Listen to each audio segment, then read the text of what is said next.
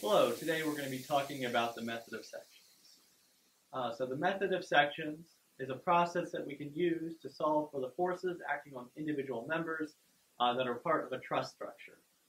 Again, a truss structure is a type of engineering structure where all of the members in the structure are two force members. So part of this assumption, all the external forces acting on the truss itself must be acting on joints in the truss. They can't act in the middle of the member. So some examples of a truss, or an example of a truss, is a bridge like this. A lot of kind of buildings, bridges, trusses, or structures are trusses like this. And we've got connections at either end of each member, and there's no kind of connections in the middle there. So this would be an example of a truss structure that we can analyze using the method of sections.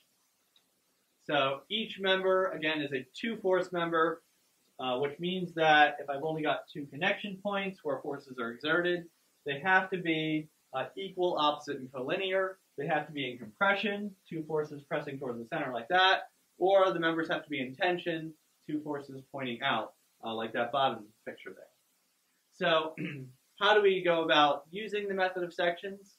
It works on the following assumptions. The first is the structure we're going to be analyzing is in static equilibrium. Hopefully our bridges, our buildings, those are going to be sitting still, so they're going to be in equilibrium.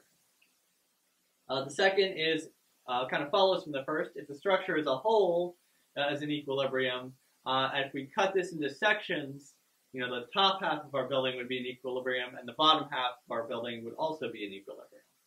So we can kind of cut this up and look at different parts of it, and that is what we're going to use in the method of sections. And when we cut through a member, so as we've got the top half of our building and the bottom half of our building, there's members that are connecting those two pieces. If we cut through that, we're going to kind of expose internal forces in that particular member. So that'll let us figure out those forces using the equilibrium equations. So how do we use the method? Step one, we're going to assign letters to all the joints to identify the members and the joints they connect. So here I've got joint A, joint B, joint C. So each joint has a letter, and the members are labeled by the two joints they connect. So member AB would connect joint A and joint B, etc. This is kind of the standard method for labeling joints and members in trusses. So after that, we're going to treat the whole truss as a rigid body and solve for the external reaction forces. So on either end of this truss, I've got a pin joint supporting it over here at this end, and I've got a roller joint over here at this end. And if I go ahead and eliminate the background, treat this whole thing as a single body, I draw in the reaction forces, and now I've got my free body diagram. And just like I had for a single body equilibrium, I can write out the equilibrium equations, sum of forces in the x, sum of forces in the y, and sum of moments. And then I can solve those equations for the unknown reaction forces. I can find FAX, FAY, and FFY over on that end. So once I have figured those out, and I've kind of drawn in those values here, step three is I'm going to imagine cutting this into two sections. So I'm going to split the whole bridge in half. And I want to cut through members. I don't want to cut through any joints. So I can cut right down here through the center, but I couldn't do something that just goes right through joint B. The joint needs to be on one side of the cut or the other. I also want to try not to cut more than three members. When I do a single cut, that should give me about three equations, or that will give me three equations to solve for. And with three equations, I can solve for up to three unknowns. So if I have more than three members, I'm going to have more than three unknowns. So say I want to figure out this, with this cut, you can also target the member you want to look at. So say I want to figure out the forces of member CE, I would want to cut through member CE. And so this right down the center is going to cut through no joints. It's going to cut through no more than three members. I've got 1, 2, 3, it's cutting through. And I'm cutting through the one member I really want to look at here. So that would be a good way to look at this. Next step is I'm going to pick one half of the truss or the other. Whichever makes your life easier is going to be the better half.